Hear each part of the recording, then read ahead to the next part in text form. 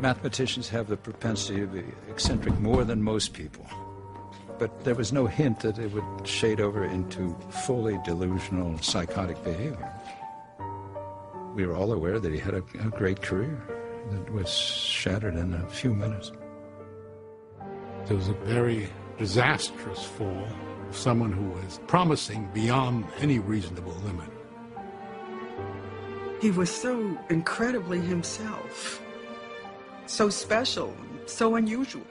He was just an oddity, and there was something sweet about it. The idea that someone who had been mentally ill and impoverished and really on the fringes of society for decades was being considered for a Nobel Prize, I thought that was amazing. Madness can be an escape.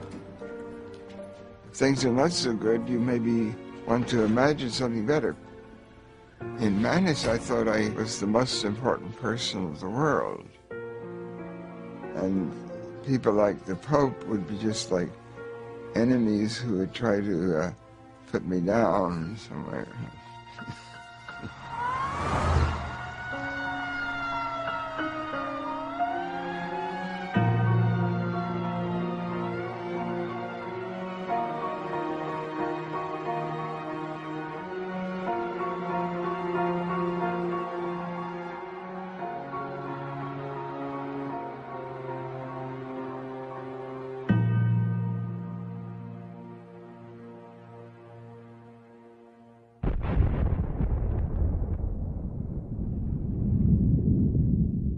In September 1949, the world learned that the Soviet Union had joined the United States as a nuclear power. The shocking news intensified fears in the U.S. and put a premium on mathematicians. Mathematicians had helped win World War II. Now there was hope they could protect America's strategic edge. Princeton University boasted the most elite math department in the world. Each of its graduate students was hand-picked. That year, one stood out. A 20-year-old from West Virginia named John Forbes Nash. These young mathematicians were all pretty cocky, but he towered over them in arrogance and confidence and also in eccentricity. John Nash was always an entity unto himself. When John walked into the room, you knew that John walked into the room. I think he thought of himself as superior, intellectually, mathematically superior. We thought highly of ourselves and each other, but with John it was double. John was just very clearly above it.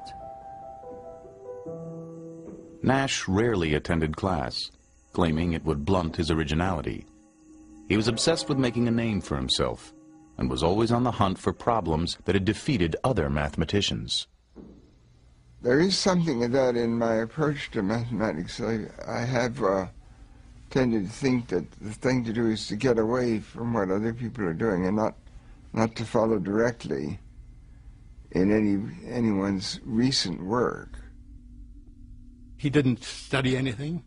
He didn't assimilate other people's work. What he did was to try to find his own way of solving very difficult problems. And he thought he had the talent to fulfill these ambitions of being the world's greatest mathematician. Nash soon acquired a reputation for being both brilliant and odd. In the quadrangle, he rode a bicycle in figure eights, over and over, and paced the hallways obsessively whistling Bach's Little Fugue. Fine Hall is where the mathematicians met. I went there, and I looked around. I knew a number of the people, but I didn't know them all. And I thought, this is the strangest group of people in the world. Not only was Nash not an exception to that, but I think he was quite far off the chart. He obviously irritated some people by but I think they regarded it as extremely eccentric behavior. He was certainly not a conformist to anyone's standard.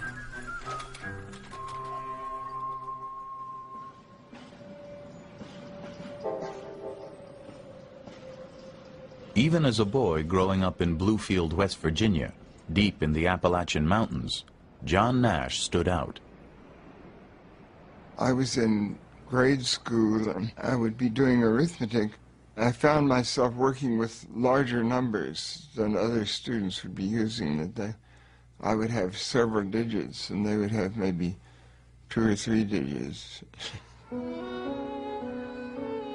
One time, one of the teachers said he couldn't do the math. This is like 4th grade. And my mother laughed because it was obviously the point was he was doing it differently.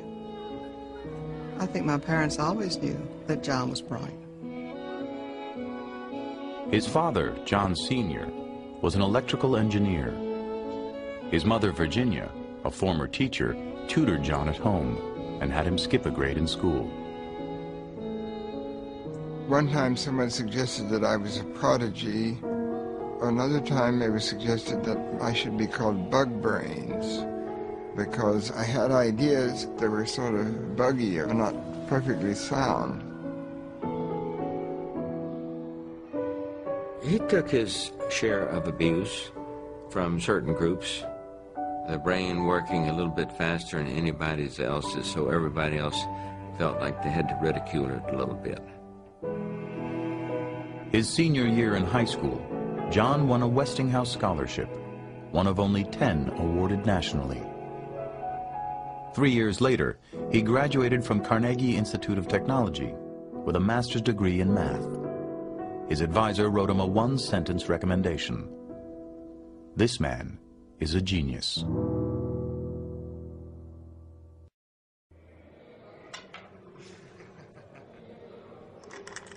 The first thing that he did at Princeton, which wowed everyone and made his reputation, was he invented this game, which was known around the common room as Nash. Nash's deceptively simple game of strategy swept the math department. Before long, he applied his interest in games to a new field of mathematics called game theory. Game theory attempted to explain the dynamics of human conflict by analyzing strategies used in games. Nash was interested in everything in mathematics, but what he was really interested in were the big problems. At that moment in time, game theory was the sexy, glamorous field. If you wanted to make a splash, it was a good place to be. Just a year after arriving at Princeton, he began work on an idea that challenged the conventional thinking in game theory. Classical game theory was basically 2 people playing against each other, 2-person game, in which if one person wins, the other person loses. Suppose you have many players. Game theory got into a phase that people couldn't really deal with it. They didn't know how to state the problem. If we could make a theoretical model that would answer questions of why do you bluff in poker? Why would you bet when you have a low hand? Why would you fail to bet if you have a high hand? If we could analyze things like that, then we could handle real-life problems in economics, in business, in politics. He had that vision. Nash's insight was another deceptively simple one. He proved that in every game there is a best strategy for each player, given the strategies chosen by the other players. He called it the equilibrium point. In the spring of 1950, Nash presented his elegant proof. He was only 21. Years later, what became known as the Nash equilibrium would revolutionize economics. But when it was first completed, nobody recognized its potential, not even Nash.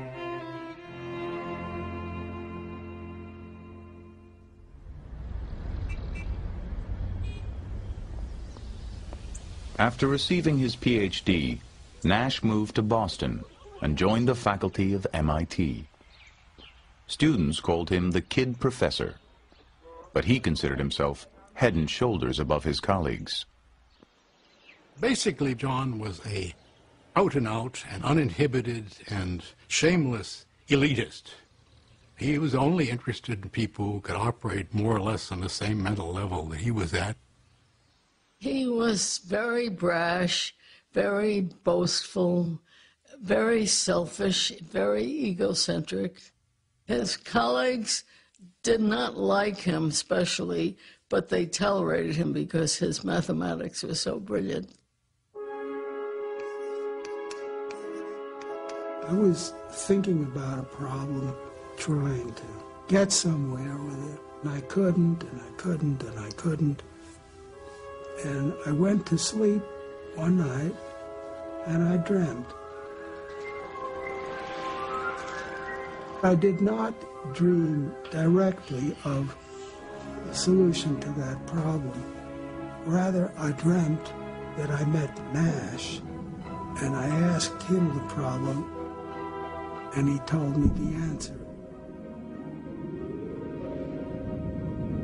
When I did finally write the paper, I gave him credit.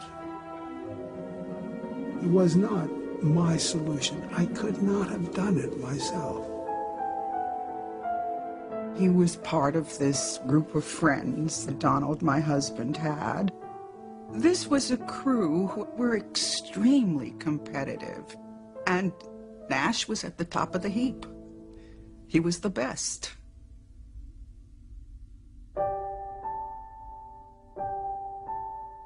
The following year, Nash began his first serious relationship. Eleanor Steer was a shy, compassionate nurse 5 years his senior. 2 months after they started dating, Eleanor discovered she was pregnant. She gave birth to a baby boy and named him John. Nash refused to pay for the delivery, wouldn't even add his name to the birth certificate.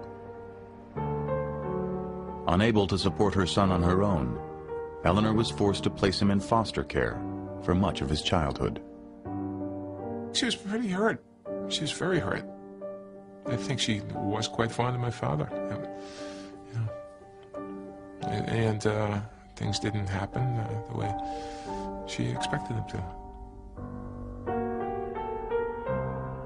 The couple drifted apart.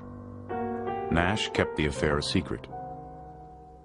His parents and colleagues didn't even know he had a son.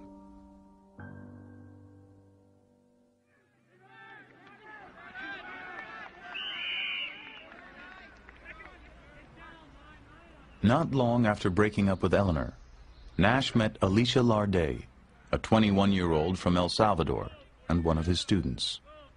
A physics major, she was one of only 16 women in a class of 800 at MIT. She was an extremely attractive girl and not American, and I somehow think that that was significant, that she was not your ordinary college girl, that she had also come from a very different place. At the time, he was a little bit like the fair-haired boy of the math department. He was, I think, considered very young for his position, and he was very nice looking, you know. When she was younger, she wanted to be another Madame Curie. John's ambition was one of the things that attracted Alicia to him. She had that desire, and she transferred it to him.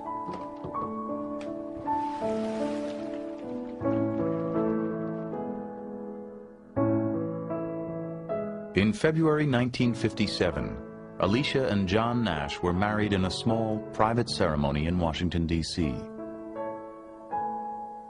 John was marrying somebody who was intelligent and that he cared for, and she obviously cared for him. Everything was great.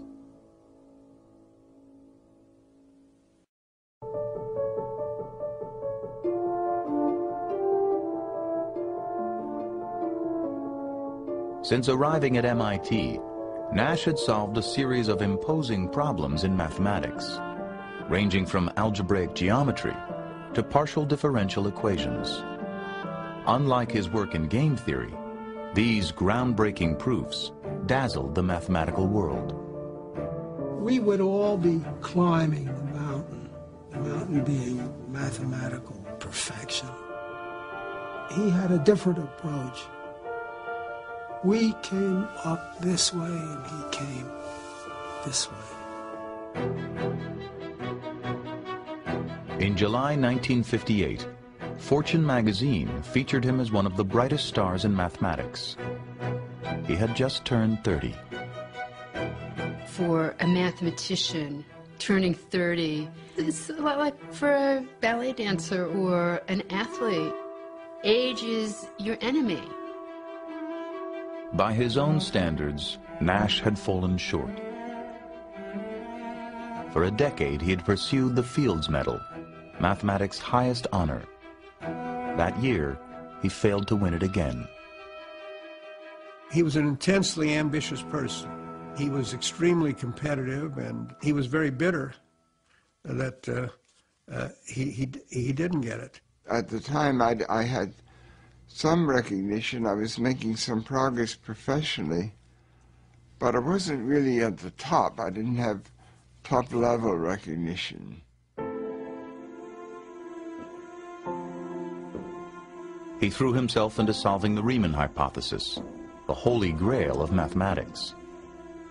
The work was mentally and physically exhausting, and ultimately proved futile. He began to worry that his best years were behind him. At the same time, he learned that Alicia was pregnant. A psychotic break is usually precipitated by some stressful experiences. Often these stressful experiences involve a demand that the person who becomes psychotic take on greater responsibility.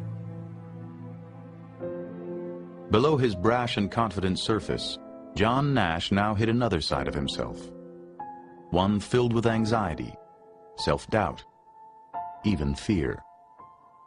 It would mark the beginning of a strange and tragic metamorphosis.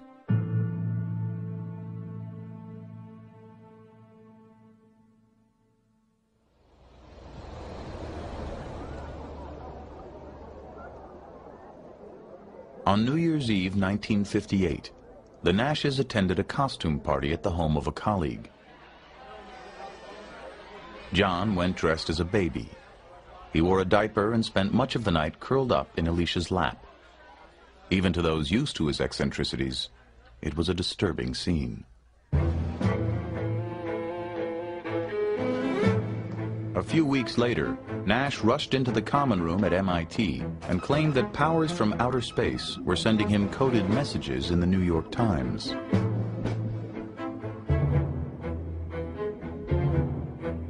Another incident soon followed. He interrupted a lecture to announce that he was on the cover of Life magazine, disguised as Pope John XXIII. He knew this, he said, because 23 was his favorite prime number. Then he began noticing a curious pattern on the MIT campus. Men wearing red ties. He was sure they were members of a secret communist organization. When the University of Chicago offered him a prestigious position, Nash turned it down. He was already scheduled, he said, to become Emperor of Antarctica.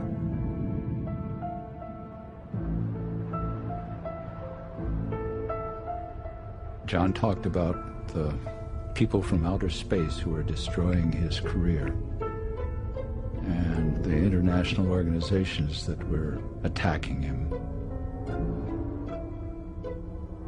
Somebody you've known for a long time, to hear this kind of news is very unsettling. Really, his personality seemed to change in a period of a week or so. It was very fast. I mean, you're seeing a mind disintegrate in front of you. I felt shocked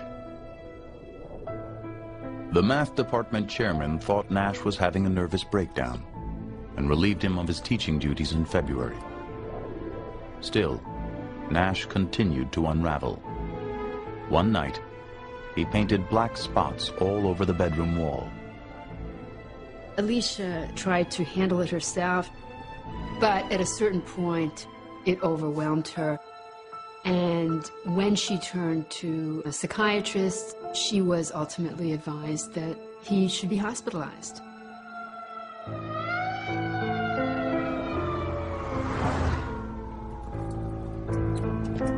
Here was this genius, and you were going to clap him into a hospital where God knows what might happen? I think it was very tough. I didn't feel that I belonged locked up. I never went voluntarily.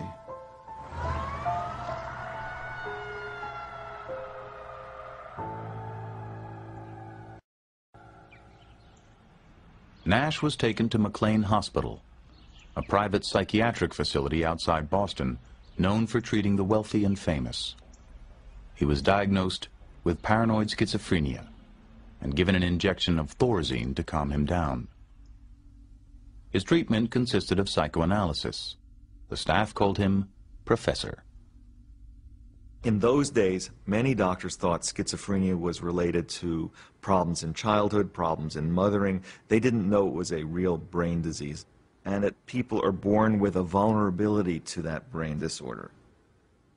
Conventionally, we define it as a severe mental illness characterized by hallucinations, delusions, or peculiar forms of thinking. For example, a schizophrenic may feel that when he looks at you, he may believe that it's not himself who's looking at his own eyes. Somehow someone else is actually having his experiences. A delusional state of mind is like living a dream.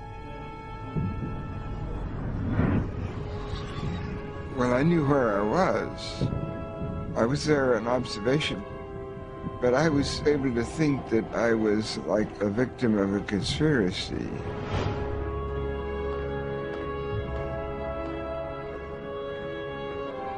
The delusions have often a cosmic quality, a feeling of ominousness. Everything that happens around you takes on a tremendous significance.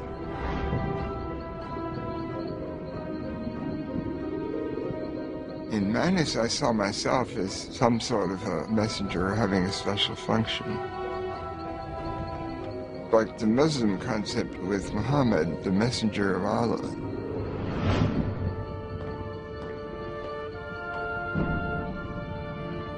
Someone who visited him in the hospital asked him, how could you, a mathematician, someone who's committed to rationality, how could you believe that aliens from outer space were communicating with you? Nash's response was, these ideas came to me the same way my mathematical ideas did, so I believe them.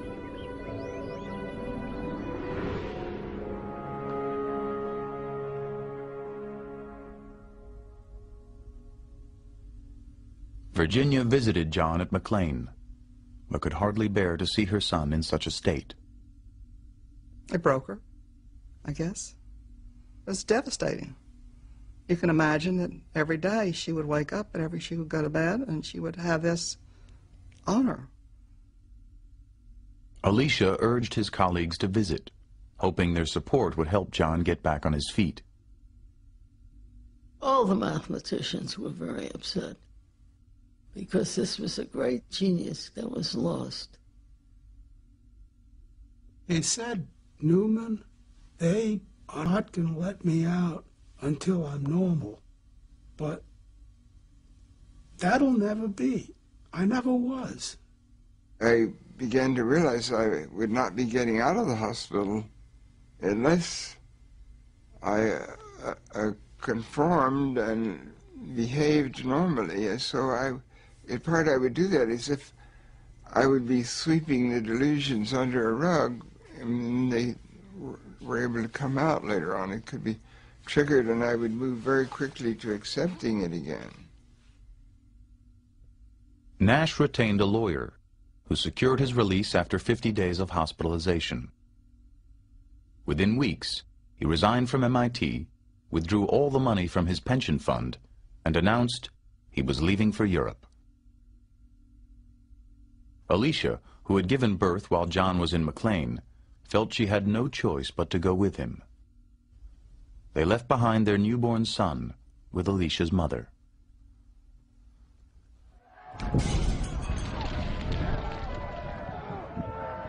In July 1959, the Nashes arrived in Paris to find the city in turmoil. The streets reverberated with strikes, explosions, and mass demonstrations against the nuclear arms race. A week later, Nash suddenly took off on his own.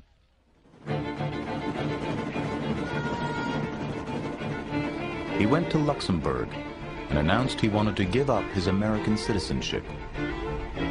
He was turned away.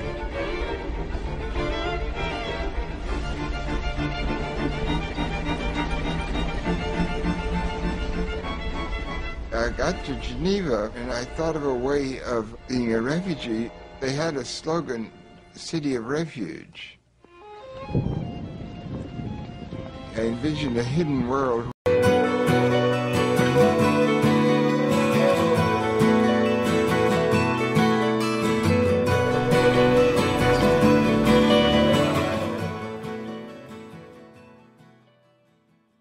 Where the communists and the anti-communists were really the same. They were sort of schemers.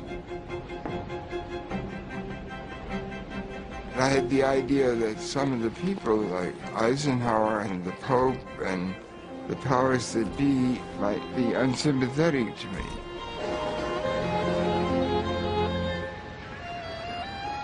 These thoughts on the surface are not rational, but there could be a situation where things were not what they might seem.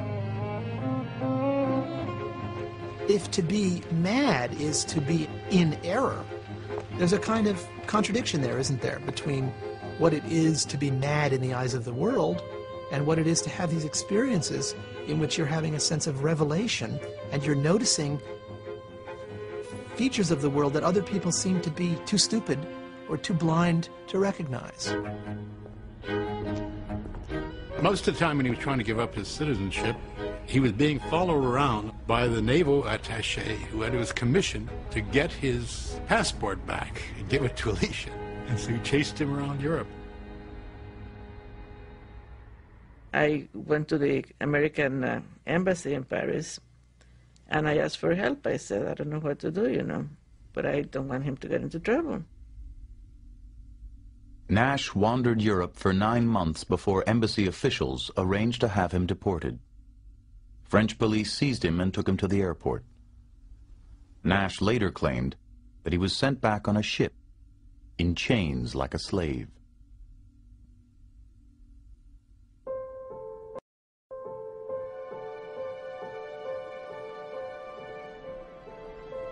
The Nashes moved to Princeton. To support her family, Alicia took a job with a research division of RCA. She hoped that with the help of the math community, they could start over again. When John moved back to Princeton, we offered him work with no real heavy responsibilities, just to get him back into the society. And those efforts foundered when he refused to sign W-4 forms.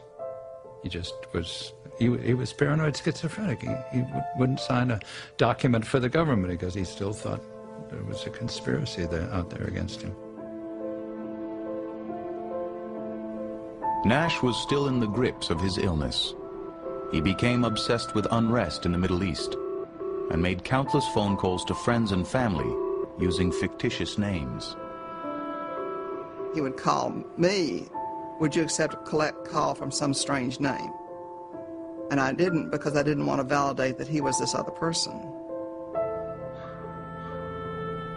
One day, he showed up on campus covered with scratches and visibly terrified.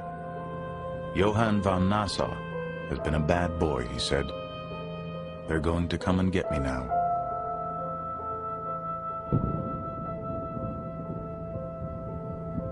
Less than 2 years after his release from McLean, Nash was hospitalized again.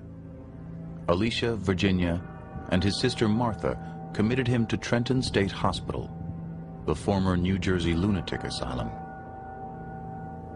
At this point, we didn't know whether this was going to be a very long, very expensive process. And we had been advised that Trenton was a good hospital. McLean Hospital had been kind of a country club. Trenton was a crowded, open ward.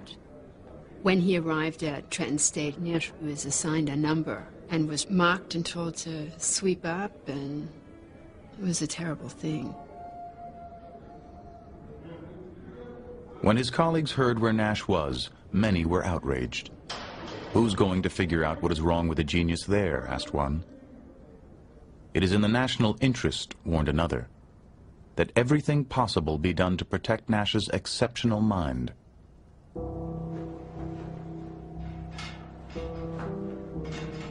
Trenton State was known for its aggressive treatments, including insulin coma therapy, which by 1961 had been phased out in all but a few hospitals. Insulin coma was developed under the mistaken notion that schizophrenia was caused by a metabolic problem, by the way the body regulates glucose. Insulin coma was one of the more popular and unfortunately one of the more notorious treatments in its day.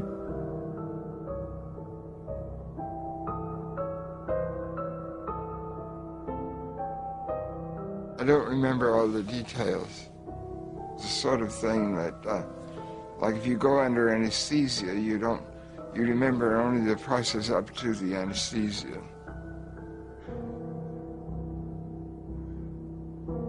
A nurse would wake patients early in the morning and give them an injection of insulin. Their blood sugar would drop, and soon they would be comatose. Some patients would suffer spontaneous seizures. Insulin coma deliberately puts the body into total shock. This was done under supervised circumstances, because if you do that too aggressively, you can die.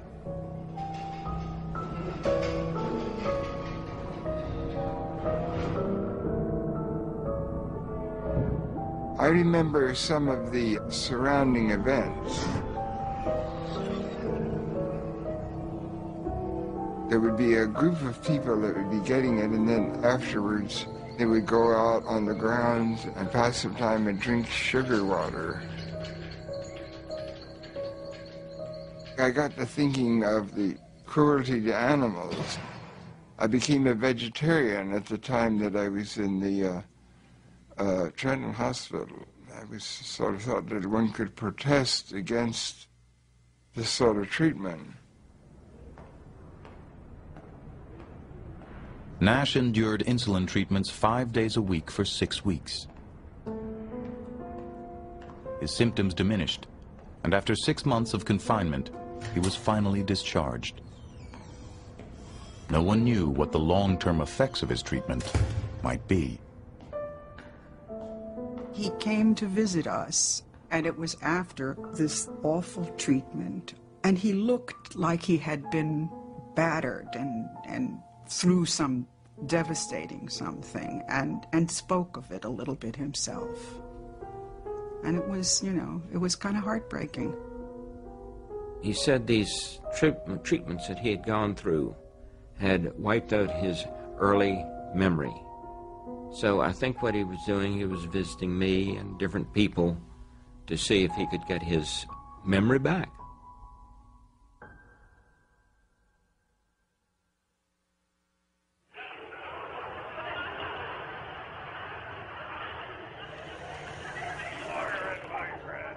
In 1961, Nash was 33 and unemployed. Former Princeton colleagues secured him a research position, and he managed to publish a paper on fluid dynamics, his first piece of work in 4 years. He seemed to be better, but inside Nash felt a sense of loss. Rational thought, he wrote, imposes a limit on a person's relation to the cosmos. He later called his remission periods interludes of enforced rationality. To some extent, sanity is a form of conformity. People are always selling the idea that people who have mental illness are suffering. But it's really not so simple. I think mental illness or madness can be an escape also.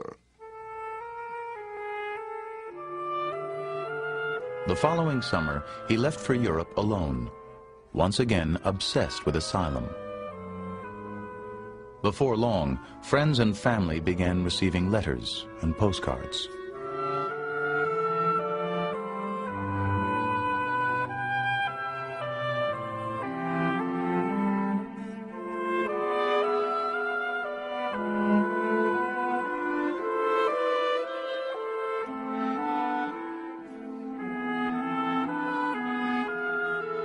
It wasn't the type of letter you would expect to receive from a father.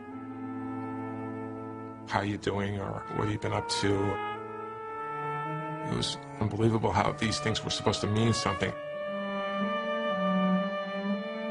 They were frightening in a way, the letters.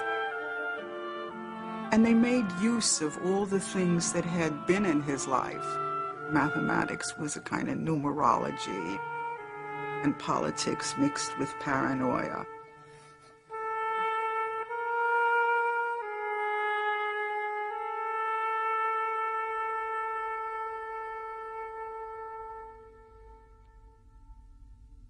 Distraught after 3 years of turmoil, Alicia filed for divorce in December 1962. Her complaint charged that Nash resented her for committing him and had deserted her without support.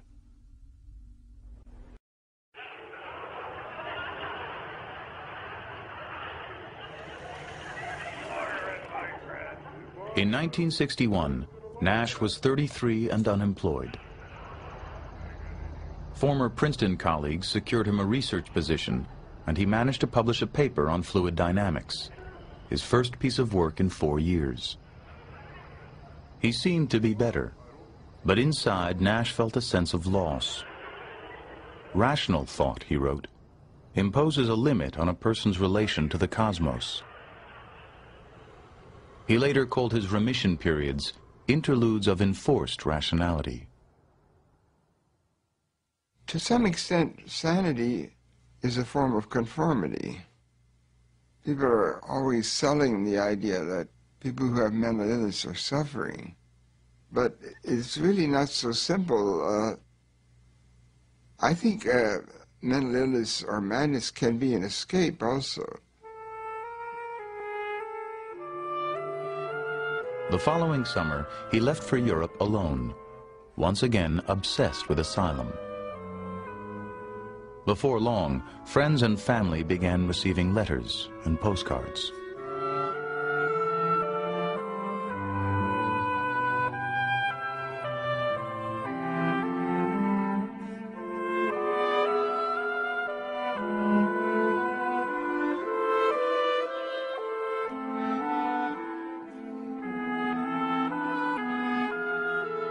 It wasn't the type of letter you would expect to receive from a father. How you doing, or what have you been up to?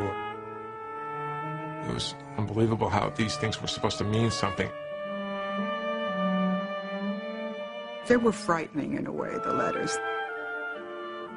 And they made use of all the things that had been in his life.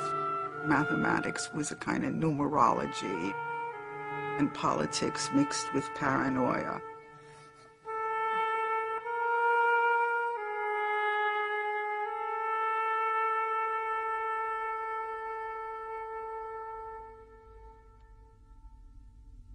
Distraught after 3 years of turmoil, Alicia filed for divorce in December 1962.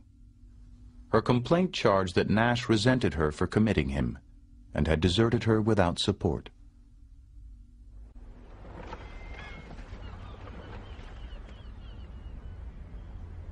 Mathematicians from MIT and Princeton found Nash an academic position in Boston.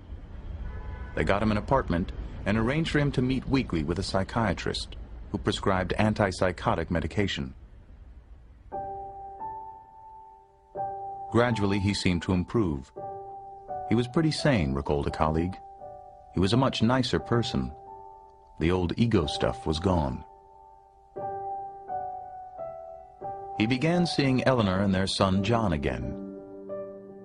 We had gotten into a pattern of going out every Saturday.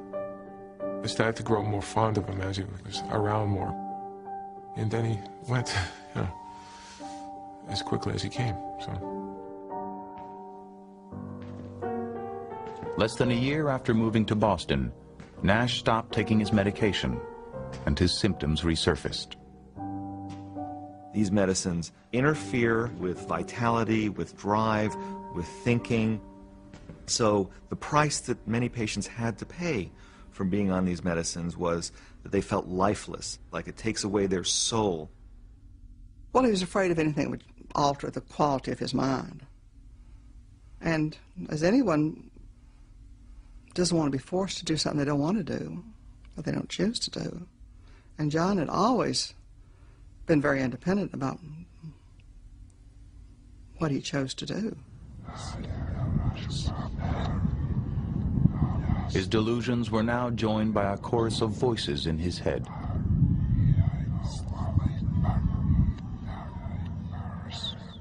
The kinds of hallucinations that are most common in schizophrenia are auditory hallucinations of voices of a certain kind. One kind would be two or more voices which are talking about the ongoing behavior of the patient.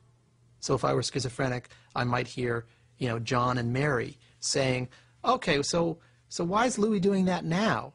And then Mary would say to John, oh, he's just a jerk. He always does that kind of thing. They go back and forth, but it's sort of a commentary, often critical, on my ongoing behavior. You're really talking to yourself. It's what the voices are.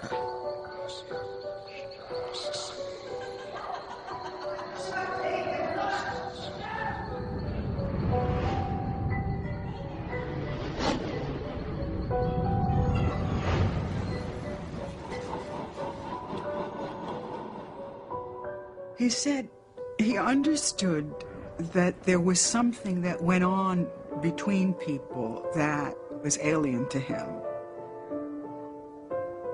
He was sort of enclosed in a bubble, that he felt lonely.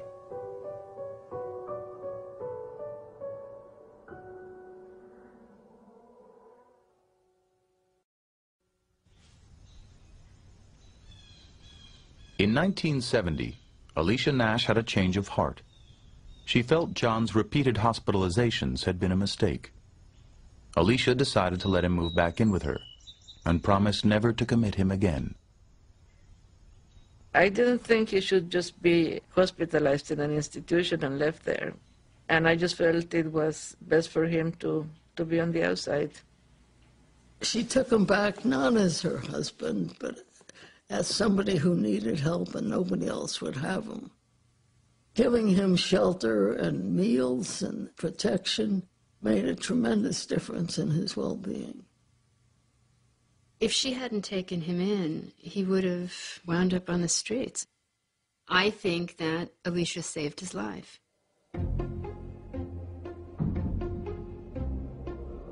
Princeton students began noticing a strange sight on campus. Entire blackboards filled with minutely written formulas and secret codes. Rumors spread it was the work of a mysterious figure who wore red sneakers and kept to himself. They called him the Phantom. There were all kinds of myths about him. The students would tell each other that he had gone mad because of a too difficult problem he tried to crack, or after a rival beat him to the punch. And students were aware that the powers that be were protecting him.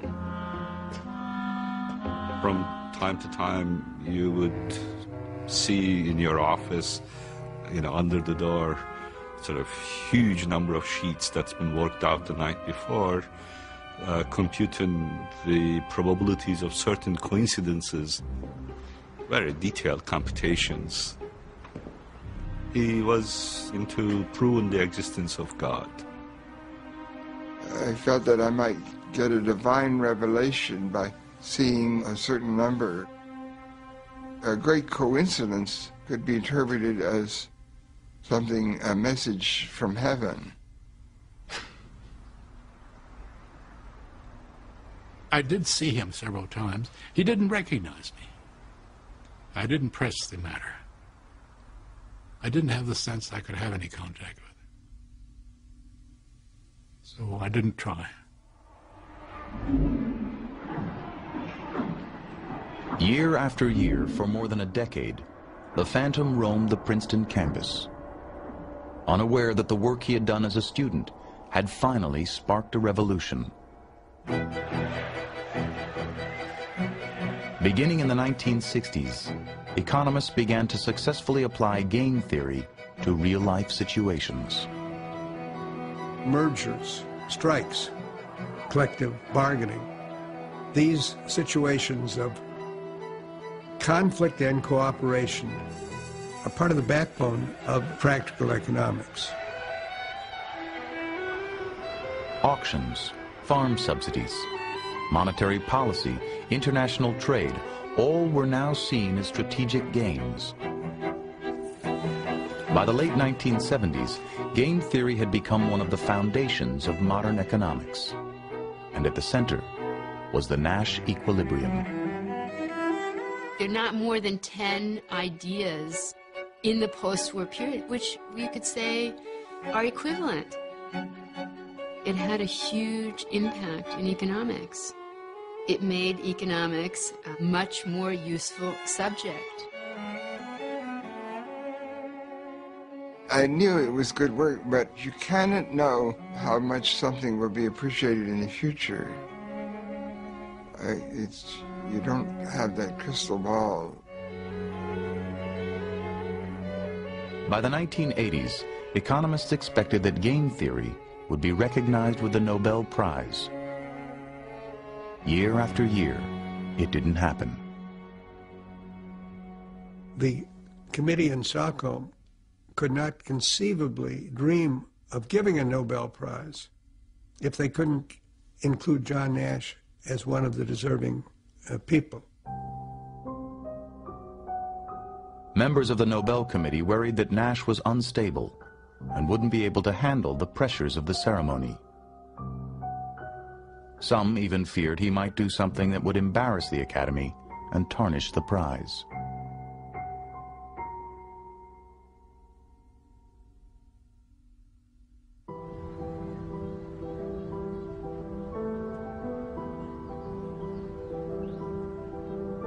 Beginning sometime in the 1980s, after 3 decades of struggling with mental illness, John Nash experienced his second transformation.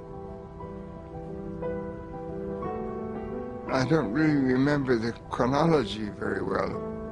Exactly when I moved from one type of thinking to another. I began arguing with the concept of the voices, and ultimately I began rejecting them and deciding not to listen. His descent into madness had been sudden. His reawakening was gradual, almost imperceptible. A portion of schizophrenics, after a long period of time, often do seem to get better. And how that occurs remains a mystery.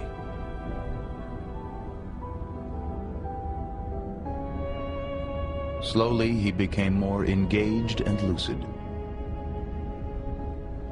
Word of his remarkable recovery spread. Those around him assumed new antipsychotic drugs were helping. But Nash had stopped taking medication in 1970.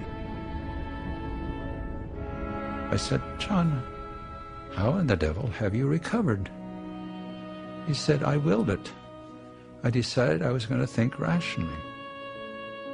He has said that he more or less put his hallucinations aside, like a conscious decision. I mentioned that to somebody, and she said, "Well, why didn't he do it sooner?" The fact that people did not abandon him, that there were people who treated him like a human being, made it possible for him to re-emerge. This wonderful thing that happened to John could only happen in this little mathematical community that is very, very tolerant of certain aberrations and also at the same time incredibly admiring of gift or genius. That was what was important about Nash in that world, not that he was ill. 2 American professors and a German researcher have been awarded the Nobel Prize in Economics. The 3 winners of today's Nobel Prize played major roles in bringing the principles of game theory to economics. Princeton's John Nash was cited for developing what has become known as the Nash equilibrium, pioneering theory about the point at which conflicts get resolved. Under the theory, companies... My wife said, "John Nash? You don't think that's the John Nash that we know? I didn't know John was still alive." I remember clearly, I heard it on the radio, and I said, "That's John." And I cried. All I could think was, I wish my parents could know this. On December 10th, 1994, at the age of 66, John Nash received the Nobel Prize in Stockholm.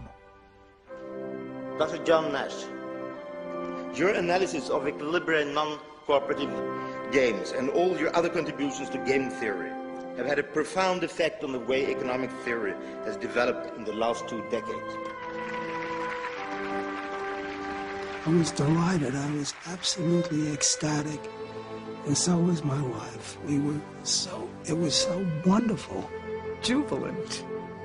We danced around our kitchen. I mean, it was such a marvelous vindication that after all this time, this incredible acknowledgement, it was great.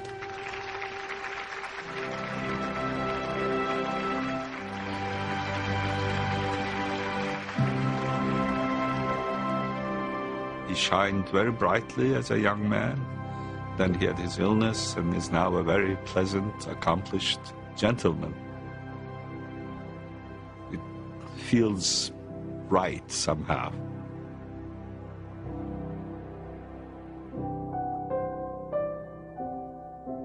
John Nash lives in Princeton with Alicia and their son Johnny, who is also a mathematician and suffers from schizophrenia.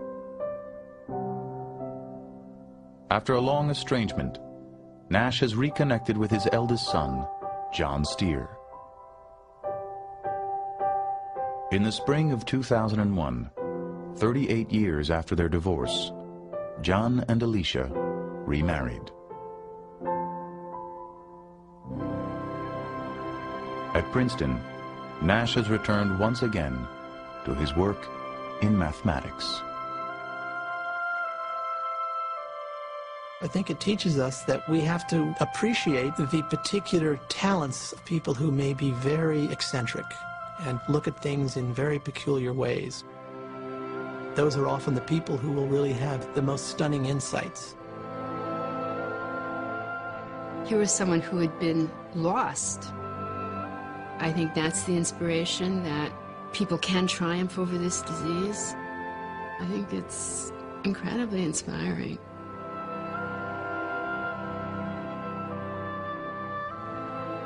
I'm not thinking anything crazy, but there are different possibilities. I don't know what the future holds exactly, even if it's not such a long future. For me. Of course, the future in general is presumably long, unless things really go bad, or unless some miracle happens.